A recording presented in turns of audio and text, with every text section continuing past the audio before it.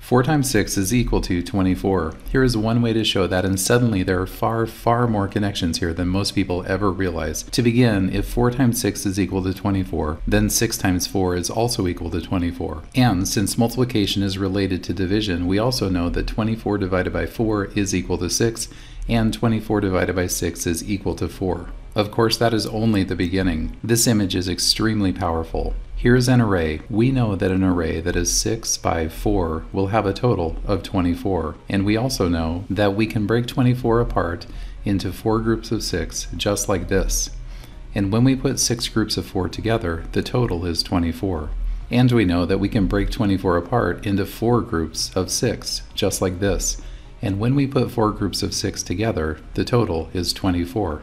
So we can think of 4 times 6 as 4 groups of 6. You may recognize this as repeated addition. If we count the groups of 6, we can see that there are 1, 2, 3, 4 groups of 6, and the total of 4 groups of 6 is 24. And if 4 times 6 is equal to 24, we also know that 6 times 4 is equal to 24. So we can think of 24 as 6 groups of 4. If we count the groups of 4, we can see that there are 1, 2, 3, 4, 5, 6 groups of 4, which is equal to 24.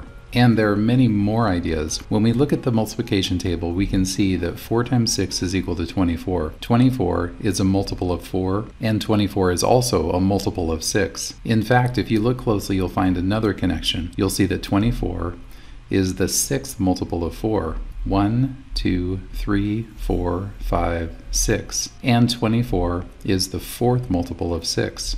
1, 2, 3, 4.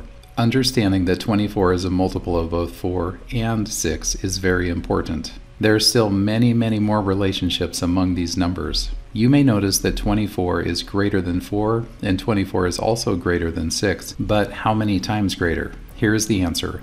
24 is 6 times greater than 4, and 24 is also 4 times greater than 6. As you can see, there are many relationships among these numbers. When we see this image, we know there are 4 simple equations connected with it. And we also know that there are many more ideas waiting to be discovered. The more we work with this idea, the more opportunities we have to find those ideas. The Day 2 routine has 2 pages. On the left, students will be working with multiplication and division fact families. While some people may think that the point of this triangle is to prompt students to write 4 equations, after all, there are 4 very important equations connected to it. I think of it differently. I think of these 4 spaces as a prompt to think about the connections among these 4 numbers. Of course, that learning is powerful and important because it can be applied to other multiplication relationships, which is very important. And then on the bottom of the page, students see a picture which they can use to complete their relationships.